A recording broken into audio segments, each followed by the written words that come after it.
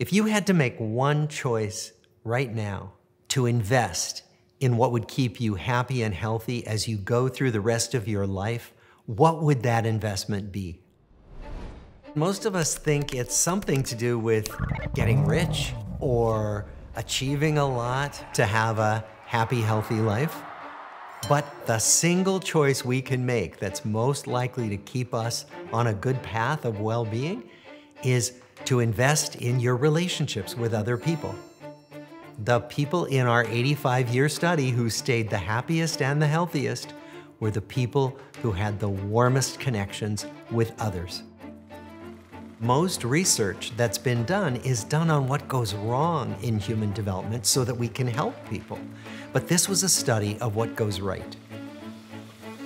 I'm Robert Waldinger. I am a psychiatrist, and I'm professor of psychiatry at Harvard Medical School. I direct the Harvard Study of Adult Development at Massachusetts General Hospital.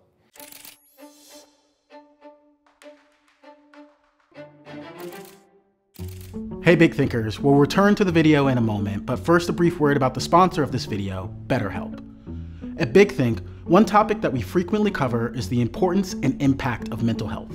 If you're going through a difficult period, therapy can be great for providing insights and tools to help you navigate those tough situations. But starting therapy is hard. Thankfully, BetterHelp can improve the process. It's an online service that matches you to one of over 30,000 therapists in their network. You just fill out a questionnaire about what you're struggling with, and BetterHelp uses your answers to match you to a professional who specializes in those struggles. Then, you can have your therapy sessions as a phone call, as a video chat, or even via messaging if you prefer that. Whatever's the most comfortable version of therapy for you. It's about prioritizing your mental well-being, which isn't just a nice to have, but essential for a fulfilling life. And for those in our Big Think community who are interested, here's a special offer. Get 10% off your first month when you visit betterhelp.com/bigthink or select Big Think during the sign-up process. All right, now back to the video. I am the fourth director of the Harvard Study of Adult Development, and it is the longest study of adult life that's ever been done. It started in 1938. Oldest of Harvard's professional schools is the medical school. This study set out to understand what makes people thrive as they grow and develop. And it has followed the same people throughout their entire lives, from the time they were teenagers all the way into old age, then began to include their wives and eventually all their children. Now there are over 2,000 people in these 724 families who we have followed year after year after year. We started collecting information by giving elaborate psychological examinations, also medical examinations. Then we went to their homes. We talked to their parents and sometimes even their grandparents. The workers made elaborate notes about what was being served for dinner and what the discipline style was in the family and even what the curtains looked like. And then eventually, as new methods of studying human life came on board, we adopted those methods. So audio taping, videotaping. DNA wasn't even imagined in 1938 when the study began. But we now draw blood for DNA, and we've put many of our people into an MRI scanner and watched how their brains light up as we show them different visual images. We bring them into our laboratory and we deliberately stress them out, and then we watch how they recover from stress as one more way of understanding well-being. So we've learned several big lessons about relationships, about good relationships. One of them is that childhood experience really does matter. What happens to us in childhood sets the stage for what we come to expect from the world. That's often a good thing if we're raised by people who are warm and caring and reliable. But some people are raised in environments where they feel like the people who are supposed to take care of them aren't trustworthy, can't be relied upon.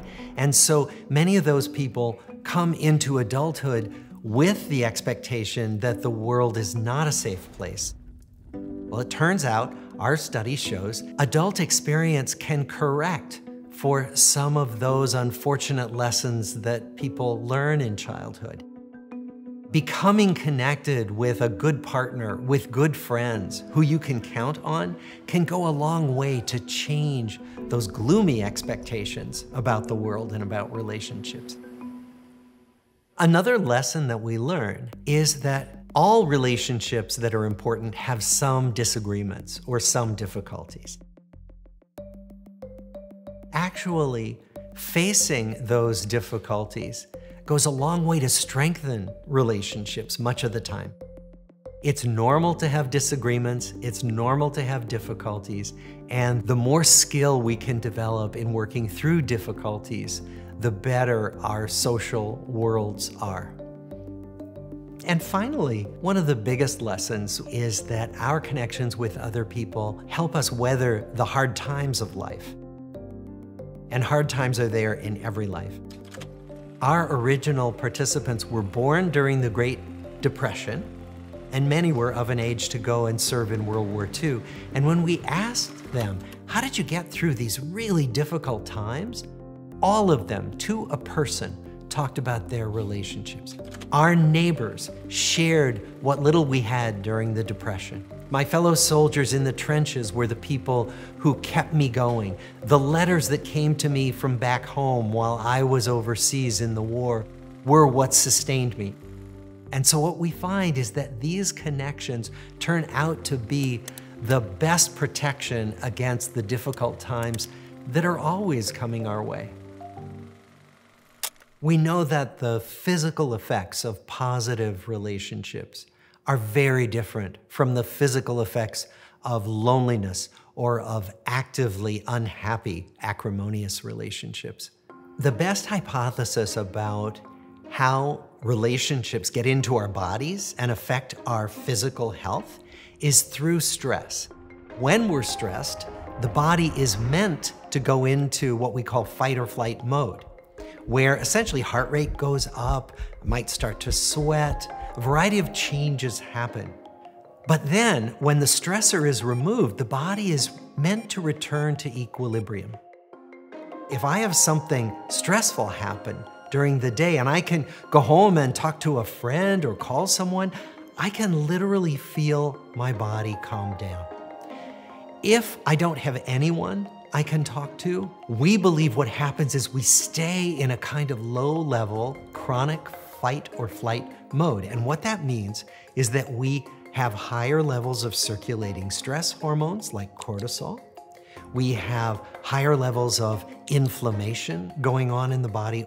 And these changes gradually wear away different body systems, which is how stress and loneliness could make it more likely that we would get coronary artery disease or type 2 diabetes or arthritis. Could affect multiple body systems through this common denominator of chronic stress. Loneliness is certainly a stressor, but research also shows us that ongoing acrimony in a relationship, constant arguing and unhappiness, is also hazardous to our health for just the same reasons. A toxic relationship is one where we can't get beyond difficulties, unhappiness, anger. We can't ever come out the other side to a place where we're okay again with each other. And so a toxic relationship involves unhappiness, even if you're quiet about it, chronic resentment, often withdrawal, and then active arguing. Staying in a really toxic, intimate relationship may be worse than splitting up, because a really difficult, acrimonious relationship is that source of chronic stress that breaks down our body systems. On the other hand, couples argue all the time without having these detrimental effects. What we've found from our research is that couples can argue often and quite vocally, but if there is a bedrock of affection and respect, those relationships continue to be positive and stable. Good relationships are emotion regulators. Being connected to another person makes us feel safer, and keeps our bodies at a kind of physiologic equilibrium that promotes health.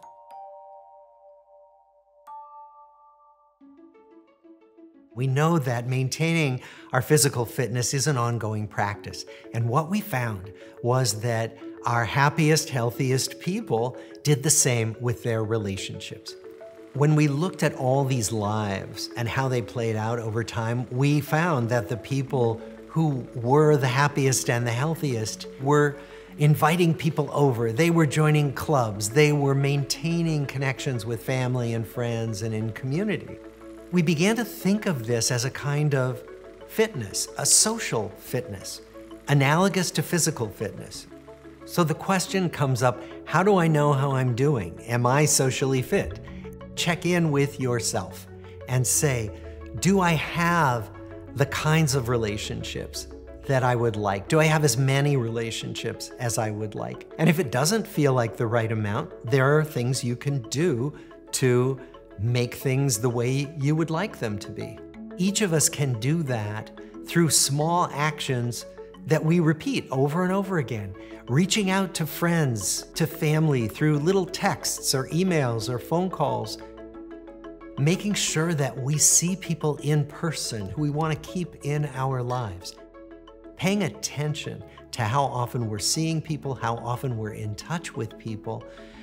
Pay off into social networks that are vibrant and make us happier and keep us healthier. One way to map your social universe is to think of it as 4 quadrants. That on the horizontal axis, it's how frequently do I see this person, from infrequently to frequently. And on the vertical axis, it could be how energizing is this relationship? Up at the top, it could be very energizing. Down at the bottom, it could be depleting. And then see where each important person in your life fits on this grid. You might find that there are some people you see frequently who are quite depleting, who drain your energy. You might see that there are other people who you don't see very often but are so energizing when you're with them. And that can give you some pointers in terms of changes you might like to make in your relationships. A lot depends on what you see in that little diagram that you make and then what you want to do about it. We're all on a continuum from shyness to extroversion. Shy people may need just a few others in their life, and actually, shy people get a lot of their energy from solitude, from alone time. Whereas extroverts get their energy from people, and they may want a lot of people in their lives. And so each of us needs to check in with ourselves. What's right for me? And to really work on our social world based on what we know works for us, whether it's a lot of people or a small number of people or something in between.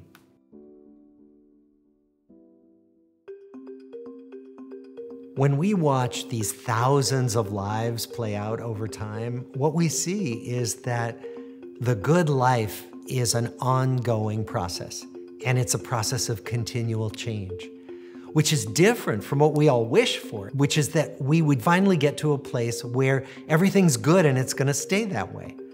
That's not the truth of anybody's life. The good life involves a practice of ongoing care for each other, for our relationships, care for ourselves, and weathering all the unexpected challenges that come along day after day, week after week. My hope for what people will take away from these ideas is the truth that if you're not happy all the time, that doesn't mean you're doing something wrong. That we can sometimes imagine that other people have it all figured out and we're the only one who has ups and downs in our life. Let me tell you, from having studied thousands of people over 8 decades, that everybody has ups and downs. We never figure it out ultimately, and that's perfectly normal, and actually it's what makes life rich and interesting.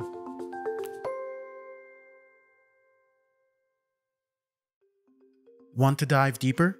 Become a Big Think member and join our members-only community, watch videos early, and unlock full interviews.